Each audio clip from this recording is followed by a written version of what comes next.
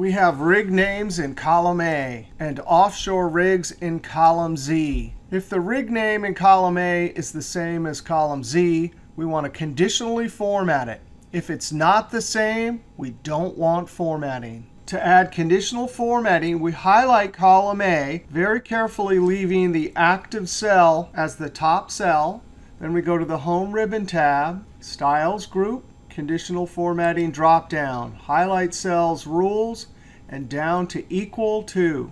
In the equal to dialog box in the first text box, there's the active cell, but I need the active cell to look at the same parallel cell in the Z column. So I select Z2. That puts in an absolute cell reference. Those dollar signs lock the cell reference, and I don't want that. So I hit the F4 key 1, 2, 3 times.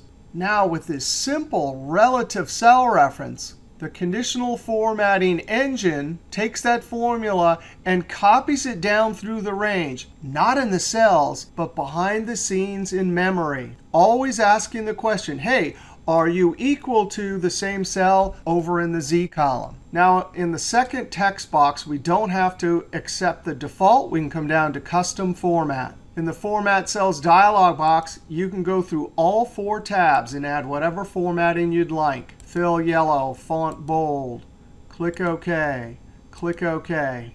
And now when I come and change one of the values, this rig is named I. Automatically, it gets formatting because the 2 rig names are equivalent.